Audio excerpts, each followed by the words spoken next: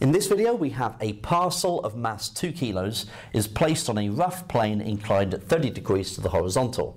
The coefficient of friction between the parcel and the plane is 0.2.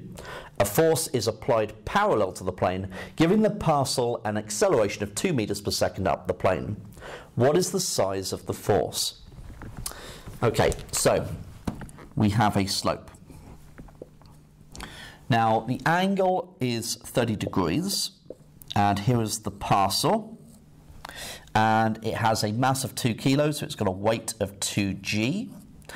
Let's complete our triangle. That's 30 degrees. This is 2g sine 30, and this is 2g cosine 30. Now it's in contact with the surface, so there's a normal reaction force. A force is applied parallel to the plane that's going to be pushing it up because it's accelerating at 2 meters per second up the plane.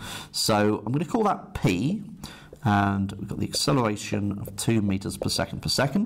Now because it's rough, there will be a frictional force, Fr, working against the direction of motion. Okay, so we need to find P. So first of all, what I'll use is I will resolve perpendicular to the plane, taking that direction as positive. So we have R, take away 2g cosine 30 is equal to 0. So R is 2g cosine 30.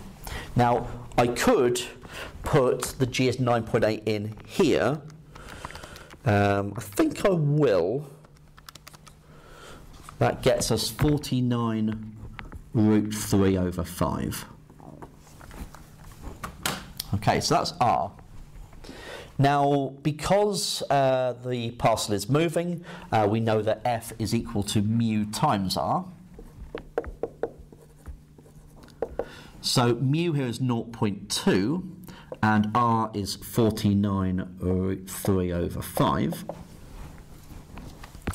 So, of course, that'd be 49 root 3. Didn't need my calculator for that one, did I? 49 root 3 over 25. Okay, so that's my friction.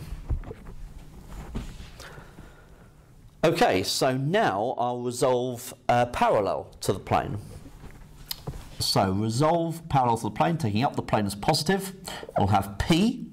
Then take away the friction, 49 root 3 over 25.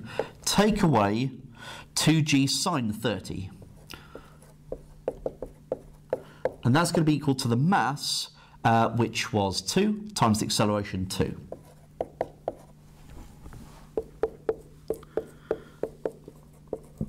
Okay, now 2g sine 30. 2 times 9.8 times sine 30 is, of course, 9.8. So that's that, and that's 4. So that gives me enough information to find P now.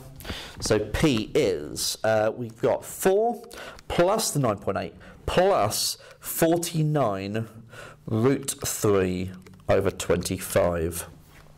And that gets me, well, my calculator's actually giving me an exact answer, 345 plus 49 root 3 over 25, which to 3 significant figures is 17.2. So it's a 17.2 newtons to 3 significant figures.